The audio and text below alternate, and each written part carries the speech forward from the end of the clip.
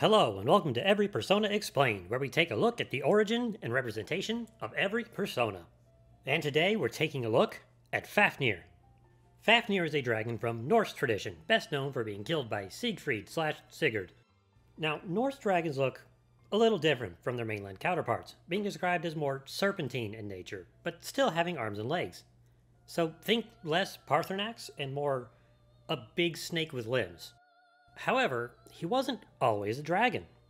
So there's this guy named Hreidmar, and he's a sorcerer, which is cool, but not important. What is important is that he has 5 kids. 2 daughters named Lyngheider and Lofenheider, who also aren't important and whose names I'm pronouncing wrong. And 3 sons, Otir, Regan, and Fafnir, who are important. One day, Otir was out fishing in the shape of an otter for thematic reasons, I guess, when he's killed by Loki, who was out with a couple of other Aesir and mistook him for a real otter. Later, when they come across Hreidmar's place, they ask for shelter, saying they can provide food with this awesome otter they killed. Hreidmar immediately realizes that's his kid and gets Fafnir and Regan to capture the Aesir. The Aesir say they'll pay for their freedom in gold, and Hreidmar agrees and has Otir skinned, saying that once the skin is full of, and also covered in, gold, the ransom will be paid. We're just gonna skip over the part where he just skinned his kid's body, I guess. So Loki goes out to collect the ransom. He comes across a pike, who is actually a dwarf who lives in a waterfall. His name is Andvare, and he has just a stupid amount of gold. So Loki threatens his life and takes all of his gold, including a ring known as the Andvaranot that Andvare curses to bring misfortune to whomever has it. Loki doesn't care and returns to Hreidmar, fulfills the ransom, and leaves, only mentioning the curse as he's on his way out. Fafnir and Regan see this ludicrous amount of gold and ask for a share, which Hreidmar refuses. This was the wrong decision, as Fafnir decides he'll just kill his father and take the gold for himself. So he does that, and runs off with his murder money to live in a hole in the ground surrounded by his wealth. That, if you think about it, has no real value because he's not using it for anything, so why hoard it? I don't understand. It's during this time that he takes the shape of a dragon, and I'm not sure if he used magic to do that, or it just happened due to his greed. But either way, him's dragon now. He also gains the ability to spit poison, so that's something. He stays like this for an unspecified amount of time until one day he's slain by Siegfried/Sigurd, who was raised by his brother Regan.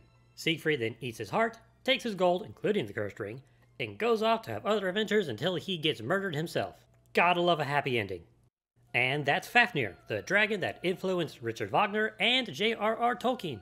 So how's he represented in game? Not bad, actually. He has both human and serpentine features.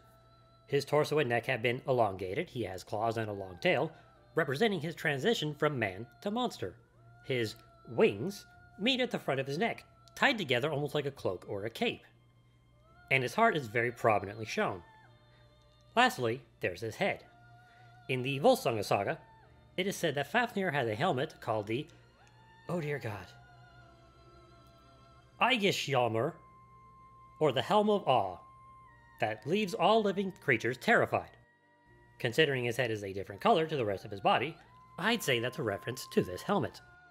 While the mechanical design doesn't fit with the traditional description, I think it does thematically work. It's never outright stated why or how Fafnir becomes a dragon, but it can be implied that he becomes a dragon because his greed makes him lose his humanity. This more mechanical design could be a reflection of this as well. He does appear in Innocent Sin and Eternal Punishment, with the Innocent Sin design being a more accurate one as it's a large, angry lizard. And in Eternal Punishment, maybe having him wear a helmet, so that's okay, I guess. In the duology, Fafnir is in the Strength Arcana, which, yeah, dragon, makes sense. In Royal, however, he's in the Hermit Arcana.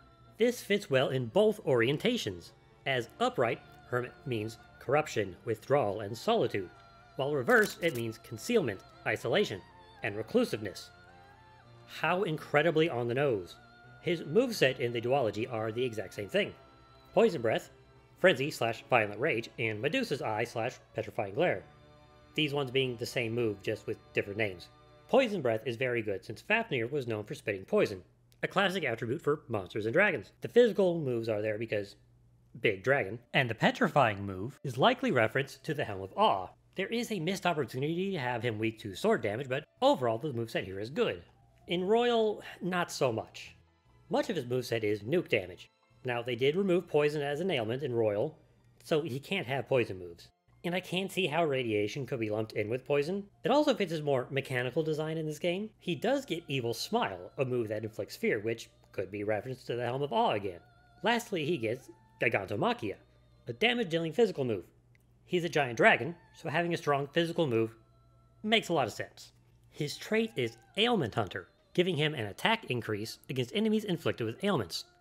This would make more sense if he got poison moves, but I think it does fit enough. When itemized, he gives the Spiral Reactor Ring, equipment giving its wearer the move Mafredyne. This makes sense with his moveset, and also references the cursed ring in his hoard.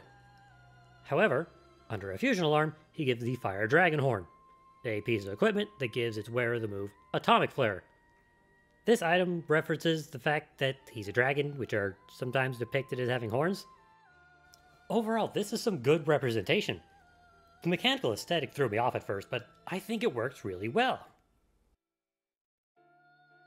The longer I worked on this video, the more and more I just really like how his design is in Royal. I didn't get it at first, but when I realized that he turned into a dragon, possibly because he lost his humanity, and they went with a mechanical design to help reflect the loss of his humanity, it was really good. I really like it. It's a very good job to whoever did it. So thank you very much for watching. Let me know who you want to see next time in the comments down below. Don't forget to subscribe.